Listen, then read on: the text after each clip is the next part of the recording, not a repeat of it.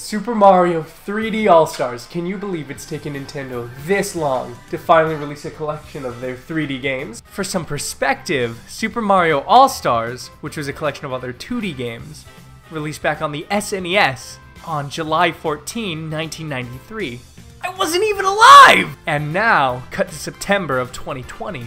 And to celebrate the Super Mario Bros. 35th anniversary, we get this. Now, I know that a lot of you might be thinking that this is a pretty lackluster deal, being only 3 unremastered games for $60. But there's more to this game than people think. So, let's take a look at what's exactly inside the box. Inside this concise package, we have 3 of the most revolutionary 3D platformers. Each game in and of itself did much to revolutionize the industry. Super Mario 64 was one of the first 3D platformers, and it serves as a basis for almost every single 3D platformer to come afterwards. The gaming industry in general would be in a much different place without Mario 64. Mario Sunshine, on the other hand, brought on a delightful detour. Besides the fact that this is one of my favorite Mario games, Sunshine provides an excellent interconnected world. Playing Mario Sunshine makes you feel like you're actually on vacation on Isle Delfino. I even remember that growing up as a kid, I would sometimes turn on my GameCube, pop in Mario Sunshine, and just walk around the levels to feel like I was on a tropical vacation. Any level, anywhere, you can see other stages. Mario, barring the removal of the long jump, feels better than ever before. His moves are tight, and with the addition of FLUDD, while at first seeming like a crutch, proves to be an excellent addition to Mario's moveset. In many ways, Sunshine was a refinement to 64's formula.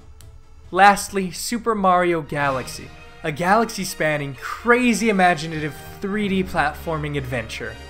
Widely regarded as one of the greatest Mario games of all time, Galaxy earned that title for a reason. Mario feels just as good as he did in Sunshine, albeit with one new addition. His new spin attack. You're offered an organic feeling level of aerial control, only rivaled by the likes of FLUDD. I cannot stress how many times that this move has saved my skin while playing the game. And while not being as open as Sunshine or 64, Galaxy still created a whole universe for you to traverse through, with many great platforming challenges and fun to be had.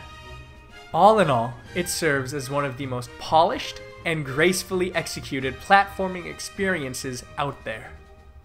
Well, okay, that's cool and all, but it's $60! Shut up. This is my video? Anyways, this is a special occasion.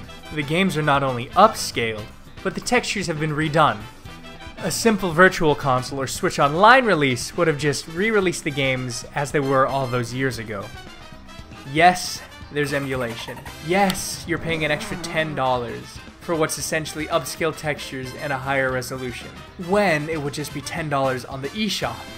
Above all, it's finally a way to play these classic games on Switch in higher fidelity, all while officially supporting its creators. $60 can be a steep price tag for just a collection of ports, but you gotta remember that these ports come bundled chock full of some of the greatest platforming games in history. And with soundtracks? Holy crap!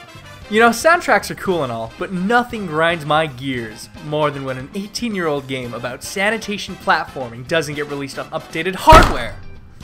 And while Mario Galaxy could be played on Wii U, it's now able to be taken anywhere and on the go, while also offering higher resolution support. Also, who even has a Wii U? And also, you can't forget that these are still pretty good prices. The re-release of Galaxy on Wii still costs around $20. And Sunshine, if you were to get that on GameCube, that still runs about $50. So, what does this game mean for Nintendo going forward? Well, if this game is going to sell well, which it undoubtedly will, I believe it's going to set a bit of a precedent for Nintendo. The choice to only temporarily release this game seems to be a bit of an experiment. Something to test the waters on this type of game format, while securing sales by playing into people's fears of missing out. I have a hunch that if Super Mario 3D All-Stars sells well, Then we might have more 3D collections like this in the future, maybe for something like Zelda or the like. Wait, who are you? I'm you from the future. The Legend of Zelda 40th Anniversary Collection just came out, and it sold out in 3 seconds. You had to like predicted it to get it. It releases on. Wait, where'd you go?